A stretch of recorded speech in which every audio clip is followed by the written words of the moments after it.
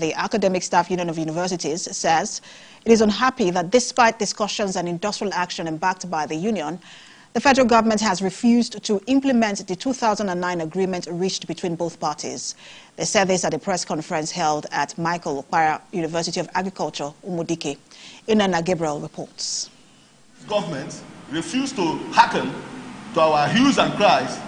Condition of service, funding, university autonomy and academic freedom and all other matters related to regulations are part of the 2009 agreement between ASUU and the federal government.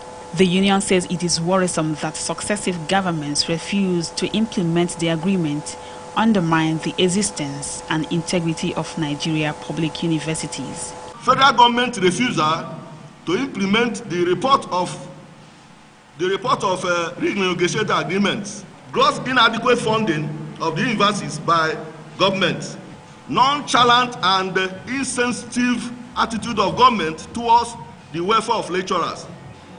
The federal government withheld salaries of lecturers. He wants President Bola Tinubu to address the lingering issues in order to make the universities in Nigeria take their pride of place.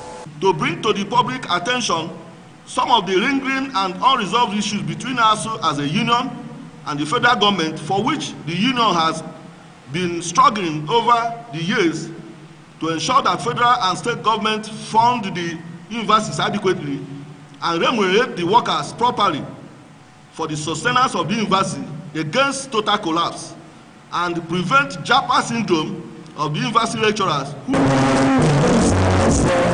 The members later embarked on a peaceful rally to express their grievances.